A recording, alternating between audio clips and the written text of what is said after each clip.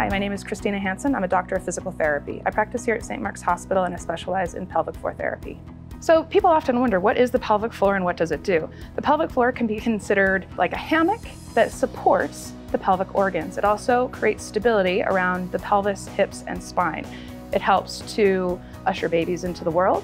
It helps with sexual satisfaction, and it also helps with the control of urine and feces. So some common causes of pelvic floor dysfunction: hormone changes in hormones with pregnancy or menopause. It can be genetic, so people who are more mobile in their joints tend to be more at risk.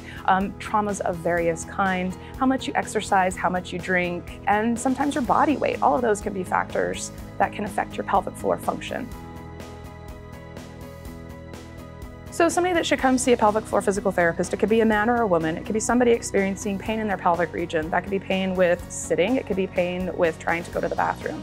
It could be somebody that loses urine when they're not expecting to, like say when they cough, sneeze, or laugh, or when they're doing vigorous exercises.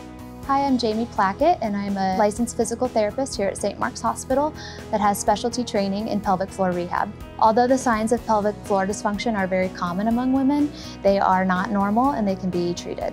So patients that come in for their initial pelvic floor examination will meet with a licensed physical therapist that has received specialty postdoctorate training in pelvic floor health.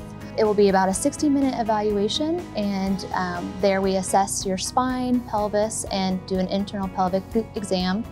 Based on the examination findings, we'll set up a plan of care that's individually characterized for your impairments.